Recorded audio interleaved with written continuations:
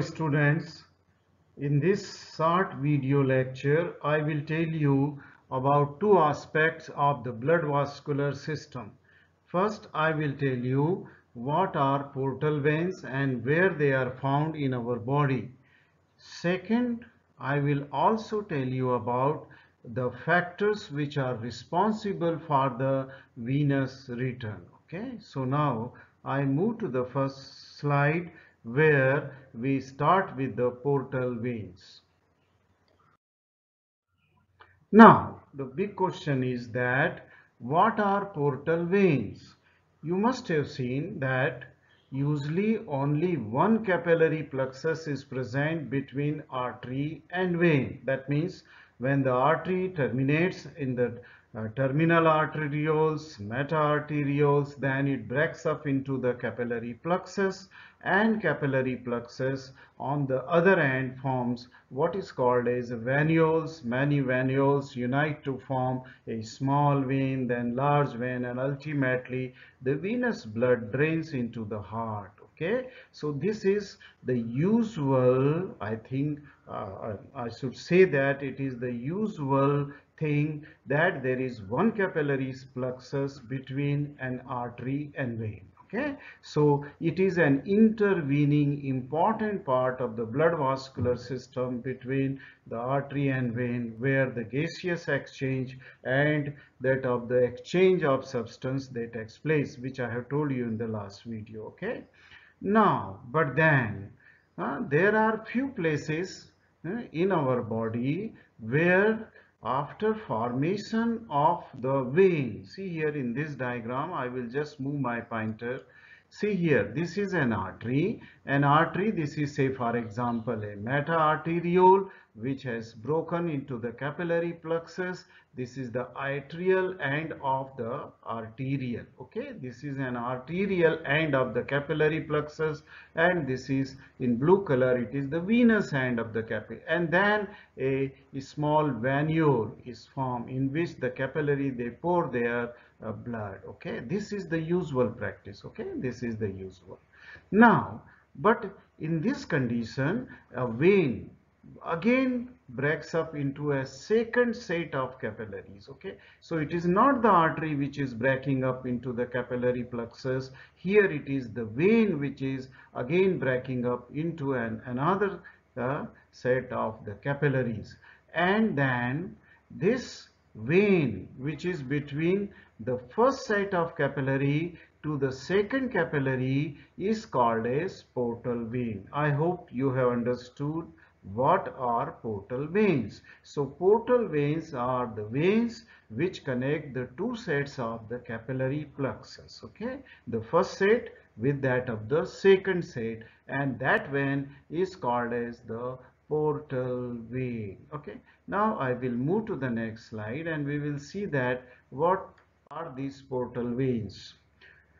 Now, portal veins are found at following sites in our body, and these portal veins, they serve very important function in our body, and because of some special function, these portal veins are formed. That means the two sets of capillaries are formed.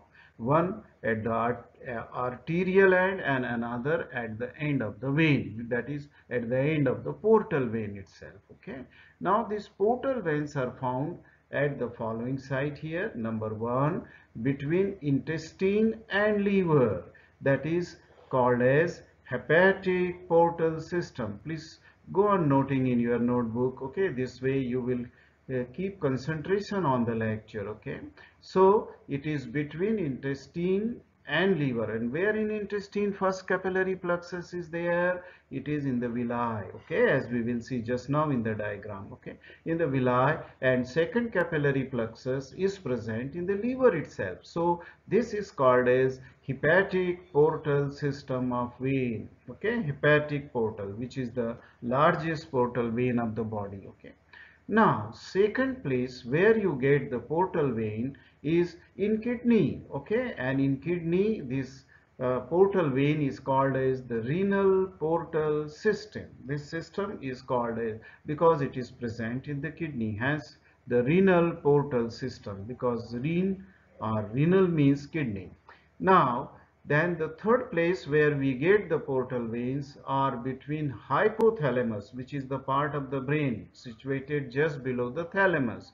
So it is one plexus of these veins, I mean say capillaries is present in hypothalamus, then the portal vein is formed, and then second plexus is present in the hypophysis cerebri, that is anterior pituitary, okay, in the anterior pituitary. Now, this plexus will be called as, or this portal vein be called as, or system of the portal vein between the hypothalamus and hypophysis cerebri will be called as hypothalamo-hypophyseal portal system. Hypothalamo-hypophyseal portal system.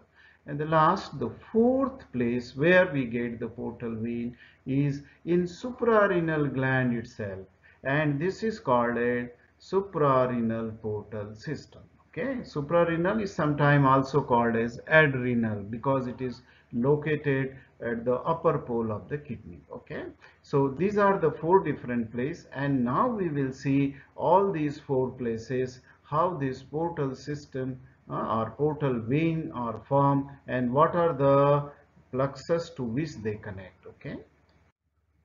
Now, this is the first, that is the hepatic portal system. Okay, this is hepatic portal system. Here, the first capillary plexus lies in the intestine. Okay, and where in intestine?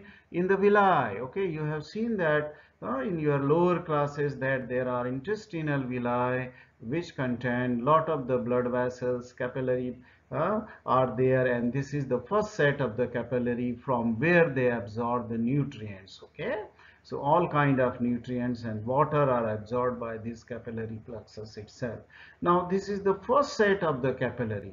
Then this capillary plexus throughout the length of the intestine, they just come close to each other and form ultimately a single portal vein, which is quite big. When you will go to the abdomen, then you will learn a lot about the portal vein. So in short, this portal vein is formed by the capillary plexus present in the intestine. Lot of plexus are there. Okay, millions of plexus will be there in the because your intestine is very large. Okay, many feet. Okay, now this portal vein ultimately then will enter into the liver. Okay, from intestine it will bring the blood and then it will enter into the liver, where it will again break up into the second set of the capillary plexus.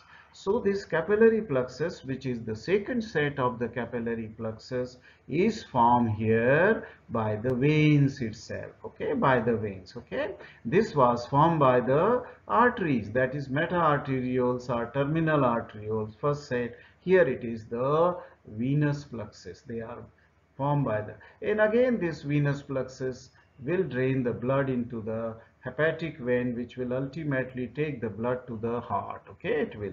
Now here this plexus is here, this spatial arrangement of the portal vein is here because this plexus, the first plexus, as I said that it will bring the nutrients and water from the intestine, and these nutrients are at present they are quite raw: carbohydrate, protein, fat, mineral, salt, water. They will all will be brought by this portal vein, where this carbohydrate, protein and fat will get metabolized. They will break into the stable and more simpler uh, form of the food, okay, which can be utilized by our body. Okay, so the purpose here is to bring the nutrients to a organ, that is liver, which is capable or which is, I mean to say, functioning as to break the food which was absorbed through the intestinal villi into simpler form. So this is an important function of this portal system, that is called as the hepatic portal system. And but note that here the portal vein is a single vein. Okay, portal vein, right? So after this first portal vein of the body, we go to the next portal vein.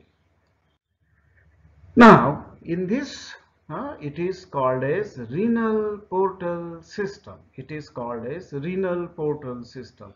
In your classes, lower classes, you have learned about the kidney, and in the cortex of the kidney you must have learned that there are glomerulus, and glomerulus are nothing but the capillary duct. They are capillary, and this is placed between the afferent and efferent arterioles. Okay, afferent and efferent arterioles.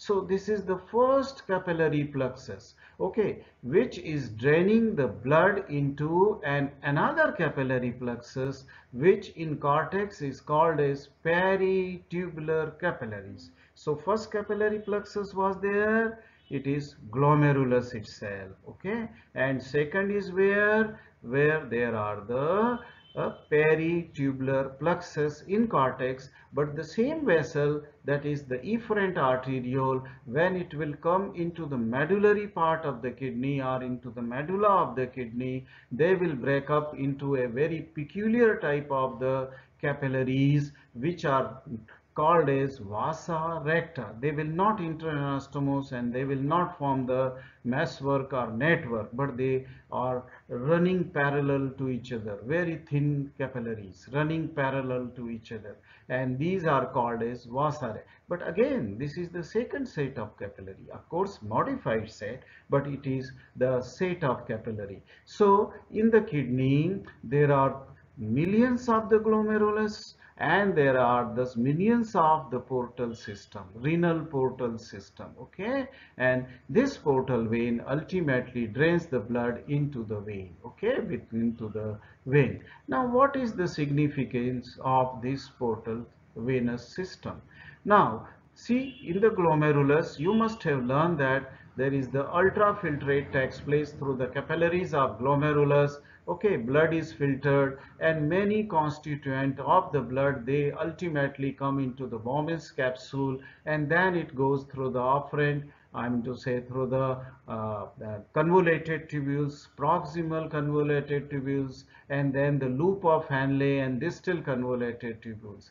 When the loop of Henle, they come into the pyramid of the medulla of the kidney, where there is a presence of second set of capillary, what is called as vasa recta, as I have told you. There takes place an exchange between the convoluted tubules, okay, distal convoluted tubules and the vasa recti, they interchange, okay, loop of Henle, okay, between the loop of Henle and that of the vasa recta, lot of exchange takes place of the substance. For example, the those substances which are useful body for the body, they will be reabsorbed by this vasa recta from the loop of Henle, okay, and then this will be restored. Otherwise the important constituent of the body, they are not lost in the urine because of that. So that function you will learn in great detail in your physiology, okay, but this is the important function of the renal portal system, to preserve the the I mean say useful substance of the body, okay. That means here it helps to reabsorb essential constituent of glomerular filtrate back to the blood, okay. Again it goes back into the blood, which had come out from the blood at the glomerular filtration in the medulla, it will be brought back to the blood. Next slide.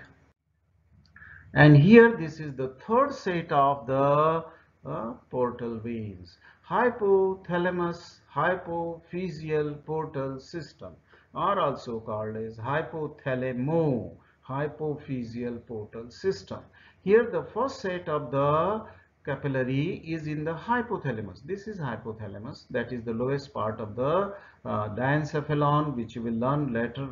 I'm sorry, I have used the word diencephalon. It is the part of the brain, okay, which is situated just below that of the thalamus, and that's why it is called as hypothalamus. And hypothalamus is a part of the brain which contains the group of the neurons which act as the neurosecretory neuron. That means though they are neuron, but they secrete the hormones, and some of the hormones are secreted by the group of the neurons in the hypothalamus, and these hormones are absorbed by this first set of the capillary plexus which is present within the hypothalamus of the brain. Okay, and then these hormones are carried through this vein through the infundibular stalk. Then this comes into the anterior pituitary gland where it breaks up the into another second set of the capillary plexus. Thus the veins which are coming in the coming through the infundibular stalk, these veins between the first set and the second set of capillary plexus, they are called as portal veins. Okay, there are only one portal vein I have shown. There will be hundreds and thousands of portal vein coming from hypothalamus to the anterior pituitary gland. Okay, to the anterior pituitary. And since I told you that this is bringing the hormones secreted by the hypothalamus, these hormones then they come out from the secondary set of the plexus, and then they stimulate the cells which are present in the anterior pituitary. There are various kind of cells, okay, that cells, acidophil, basophils are there, which secrete the different kind of the hormones from the anterior pituitary. So those hormones which were secreted by the hypothalamus, they will stimulate the secretion or the inhibition of the secretion from those acidophil and basophil. For example, growth hormone, thyroid stimulating hormone, adrenocorticotropic hormone, follicle stimulating hormone, all these are secreted by the cells of anterior pituitary under the influence of the neurons which are situated in the hypothalamus. Okay, into the heart. So what is the function of this hypothalamo-hypophyseal portal system? It controls, that means the brain.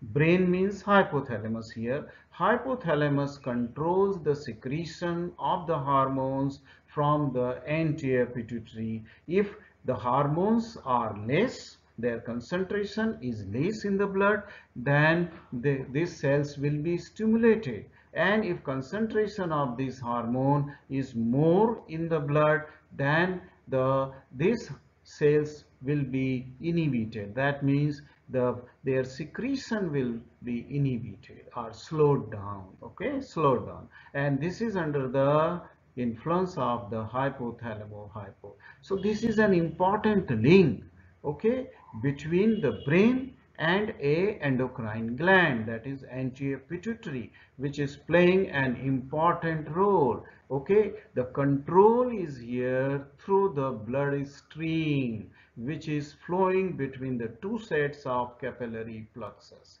Thus it is a very important portal system. Okay, moving to the last, I think. Yes, this is the suprarenal portal system. Now, since you may not be knowing the histology of the suprarenal gland, let me tell you the suprarenal gland, which is sorry, sorry, which is located, say above the kidneys. I said that on the upper pole of the kidney, a small gland is located called as adrenal or suprarenal. And if you cut a suprarenal gland, it has a cortex part and the central part is the medulla. Okay, peripheral part is cortex and central part is medulla. Now here the artery which goes into the capsule, first it forms a plexus either in the form of a in form of a network of the capillaries, okay, which is formed here, or it is in the form of sinusoid. When I was teaching you the capillary, I said you the third form of the capillary is also called as sinusoid. Either it is in the form of the sinusoid or the capillary plexus. So whatsoever capillary plexus or sinusoids are present in the cortex, these are considered as the first set of the capillary plexus. First set of the capillary plexus. Now from this first set of the capillary plexus, veins will form. And these are here, of course, not long veins are shown, where at the junction of the cortex and medulla, these veins are actually the portal veins, very short in length. And when the medulla comes, they again break up into the second set of the capillary plexus, and this second set of capillary plexus then ultimately drains into the medullary veins, okay, which are large and present in the center of the medulla. Now here the blood starts flowing from the surface of the gland in the capsule where arteries are there. Then it passes through the cells which are present in the cortex, and lot many cells are present in the cortex of the adrenal gland or suprarenal gland, and these are arranged in three different zones: zona glomerulosa, fasciculata, reticularis, which secretes many hormones, okay, which for example, one important I will tell you, I don't want to confuse you at this level, it is the cortisone, okay, you must have heard about the cortisone injection or the tablets, which are sometimes said to be the life-saving also, okay. These many other hormones, they are also secreted, and then this along with these hormones there are some chemicals which comes into this venous plexus, and then these chemicals which goes into the medulla, these chemicals they act onto the cells of the medulla so that they can synthesize their own hormones, and the hormones which are synthesized in medulla, they are the neurotransmitters, okay, and they are adrenaline and the noradrenaline, okay. Norepinephrine or epinephrine, okay, which are secreted. So it brings some chemicals from cortex to medulla which are necessary for secretion of medullary hormone. That is the important purpose. Otherwise, how these chemicals would have come from cortex to that of the medulla? So that is the reason why there is the suprarenal portal system, okay. Now I move to the next slide, and I think we have finished with the portal system of the veins in our body. Now we come to a second say aspect of the blood vascular system, where we will learn about the factors which are responsible for venous return. You know that the veins, they return the blood back to the heart from where this blood was coming through arteries. The blood was flowing with the speed because there was a blood pressure was there, because which was generated by the systole or contraction of the ventricles, and this blood was flowing rapidly through the arteries, okay. Then comes the capillaries, which are network, and till it reaches to the capillaries, the blood pressure diminishes, okay, significantly. Hardly it must be 1/10 or less than the what was at the arterial end. I mean, say at the large arteries. So you know that the systolic blood pressure is 120, okay, is a big blood pressure. So what were the factors responsible for the blood flow in an artery? It was the blood pressure, which was generated because of the systole or the ventricular contraction.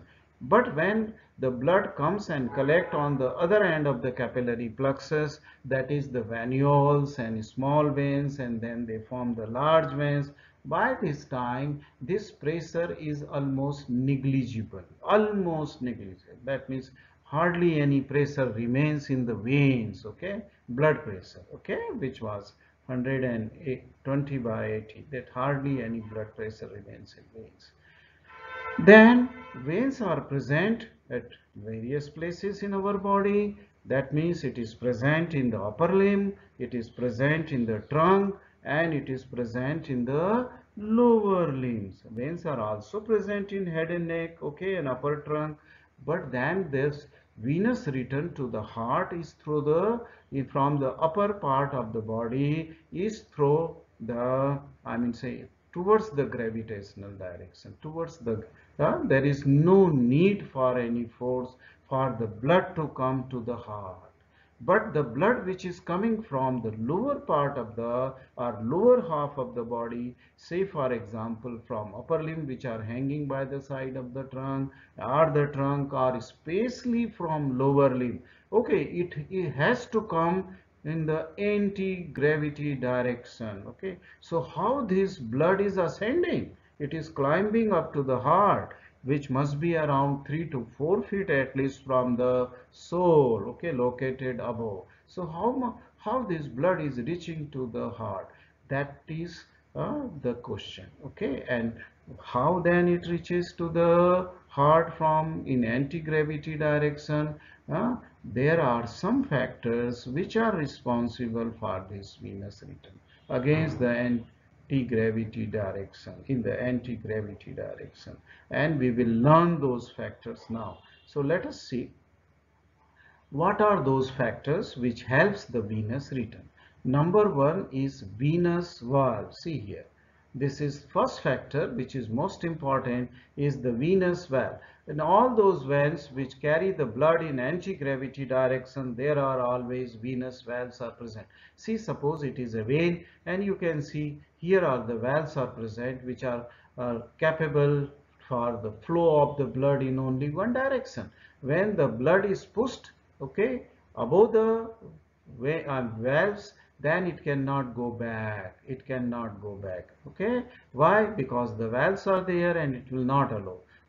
It has only one way traffic, not the two way, right? So the venous valves play a very important role in the veins which have to carry the blood in anti-gravity direction, right? Okay, then there is a second factor. It is called as musculovenous pump mechanism. Okay, and this mechanism I have told you when I was teaching you the deep fascia, because deep fascia plays a very important role in this musculovenous pump mechanism.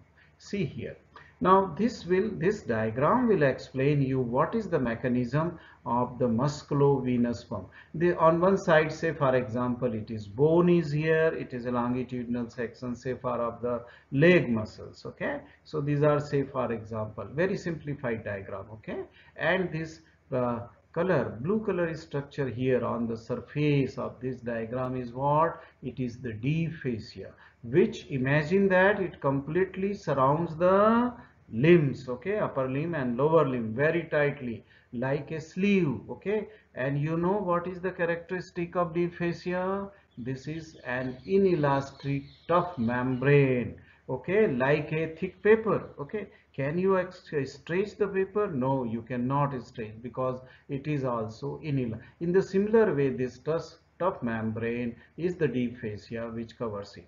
And what lies deep to deep fascia? It is the muscles and bone of the limbs, they lie deep to the deep fascia. And through the group of the muscle, and sometimes through the substance of the muscle, which is very rare, but then through the groups of the muscle, these veins they travel. Okay, the veins they travel, and when they travel, okay, the blood is flowing through it in anti-gravity, and there is presence of valves in these veins. And when this muscle contracts, okay, what it will do? It will try to swell, because I told you when I was teaching you the general anatomy of the muscle, a muscle belly can contract up to 40% of its original length. Suppose a muscle is of 10 centimeter belly, not tendon. If belly is of 10 centimeter, when it will contract, its length will be only 6 centimeters. Okay, so 40% reduction is there, and this reduction, where it will go? It will swell up.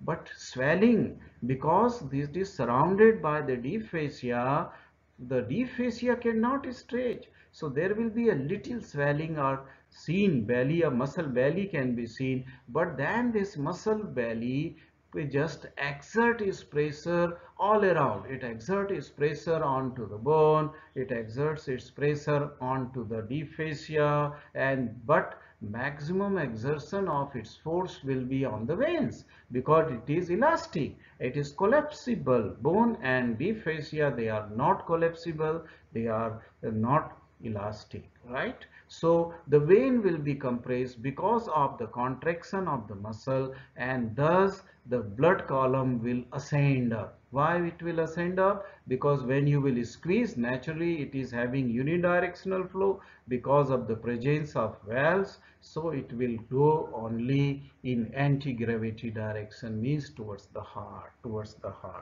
Now suppose in that lecture I must have told you, if you cut the deep fascia longitudinally, then that effect will be gone. That means the compression force to the muscle will not be there, because then the swelling of the muscle will bulge out through that cut into the deep fascia.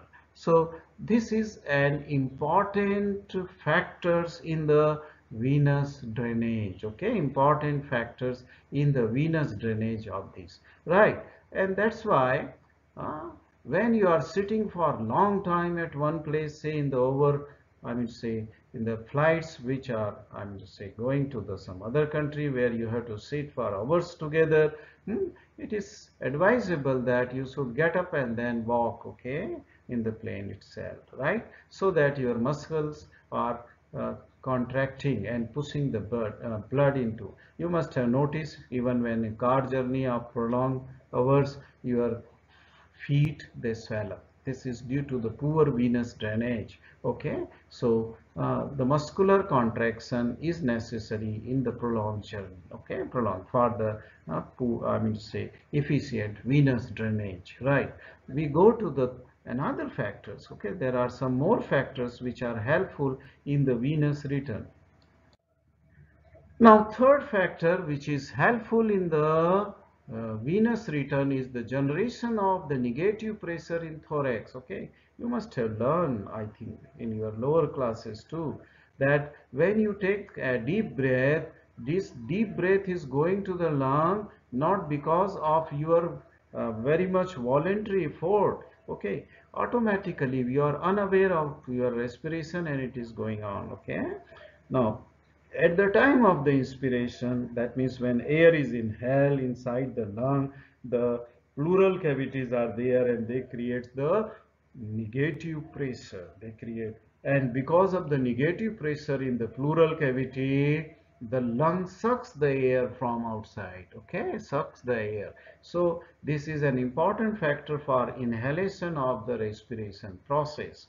But this negative pressure in thoracic cavity where heart is also situated, okay, this will also create the suction. That means what will create the suction? No, heart, not the heart. I don't mean to say that it is the heart which will create. It is the pleural cavity through which, say in the thoracic cavity, the superior vena cava, inferior vena cava, they are ultimately draining their blood.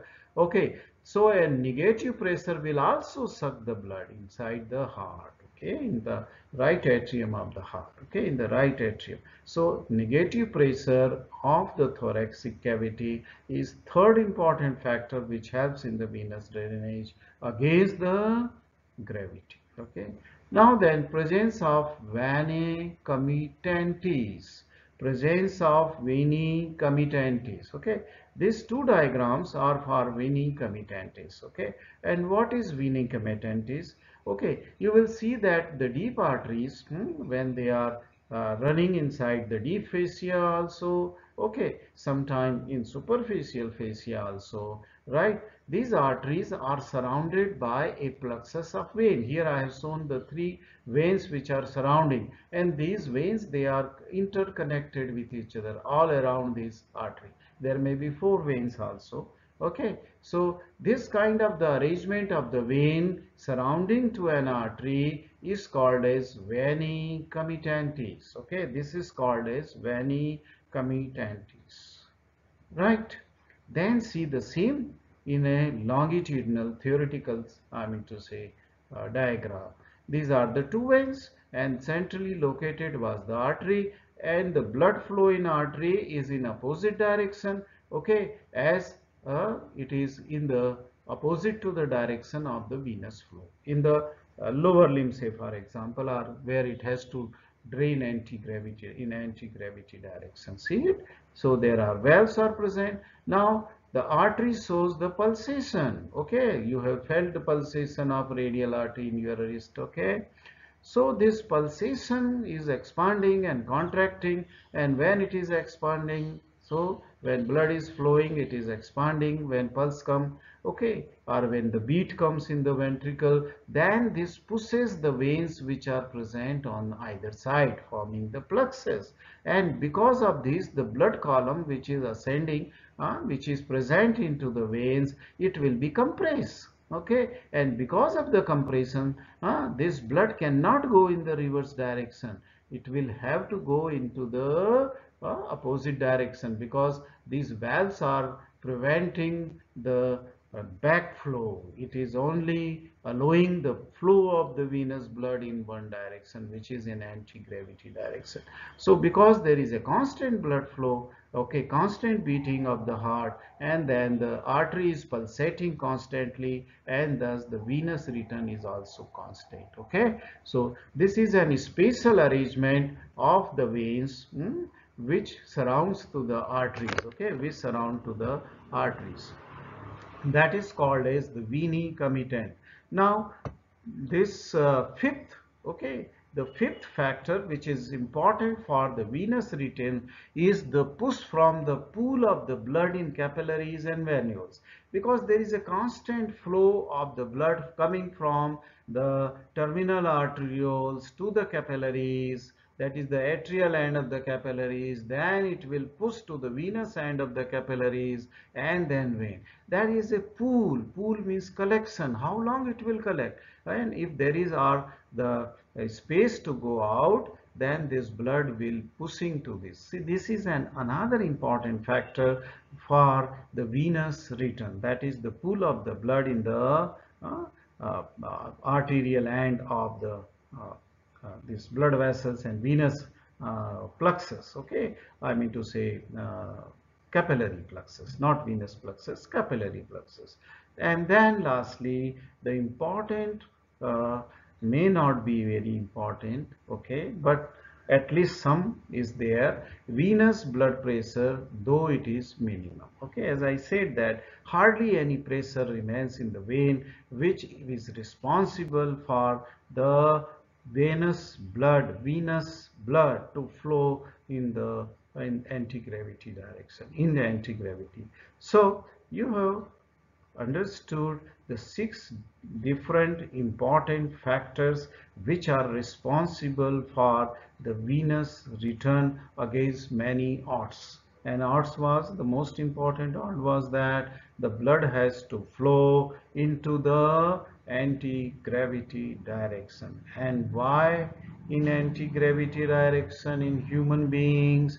Because we are erectile persons, we are not like quadrupeds, are not reptilians, okay, where venous drainage must be very efficient.